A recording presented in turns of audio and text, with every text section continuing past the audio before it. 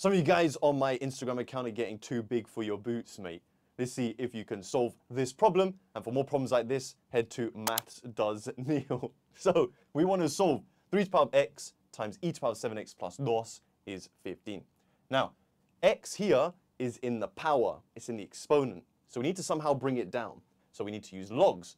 Logs are the inverse of base numbers, okay? Now you can take any log you want. Here, I'm going to use my favorite function, ln. Now the reason I'm picking ln is because it's log base e, and that will help us cancel out this exponential here. So I get ln of 3 to the power of x e to the 7x plus 2 is ln 15. Now here I'm multiplying two numbers with bases, so I can use my multiplication rule and rewrite this as an addition. I get ln of 3 to the power of x plus ln of e to the 7x plus 2 is ln 15.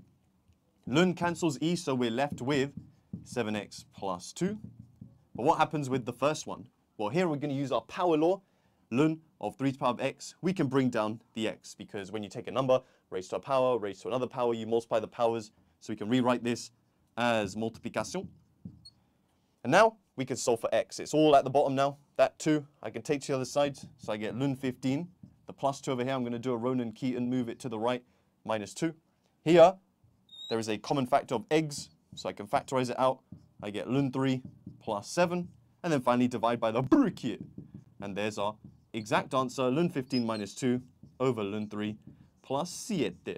Nice. Guys, if you're enjoying what you see, I'd appreciate if you hit the like button and repost this for your friends and family.